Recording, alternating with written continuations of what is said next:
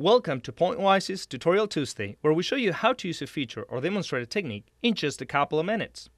In this video, we demonstrate how to use the Glyph Server functionality to execute a script written in virtually any language.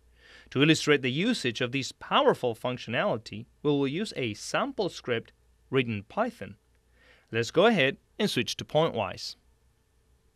There are therefore three things that you need in order to run a script using the Glyph Server functionality. You need the latest version of Pointwise, which is already installed in this machine that I am using. You need the latest script interpreter. In our case, we will use a Python script as an example. The latest version of Python is already installed in this machine.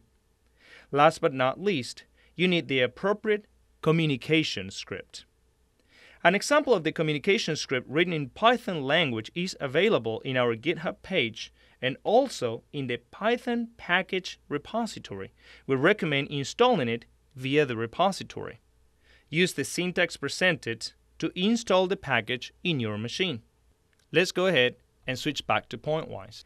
All the commands needed to control the different scripting languages that can be executed are located inside the Scripting Languages frame in the Edit Preferences panel. The first element in this panel is a table with 3 columns containing a unique descriptive name for each scripting language, as well as the appropriate file extension and the command line used to execute scripts of each type. There are also 3 buttons to add elements to a table, to delete elements from a table, and last but not least, to scan your system for all the available scripting languages. The Rescan button will automatically look for Python, Perl, Ruby, and Lua. In order to enable the Glyph server and allow users to run script from outside the Pointwise application, use the tools in the Script Glyph Server panel. By default, the Glyph server is set to a passive listen mode, which means that the server will listen to connections on the port specified in the network port field only when a script is run from within Pointwise. The active mode ensures that the server will listen on the specified port at all times.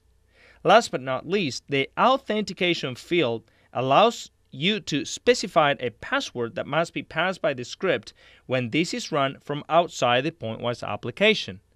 Let's go ahead and switch to an active mode and run a sample Python script from outside Pointwise. If you like this video, be sure to click the thumbs up button and subscribe to our channel for more videos like this. If you have any questions or suggestions for future videos, drop us a line down below or connect with us on Twitter, which is linked in the description. Thank you all and have a pleasant Tuesday.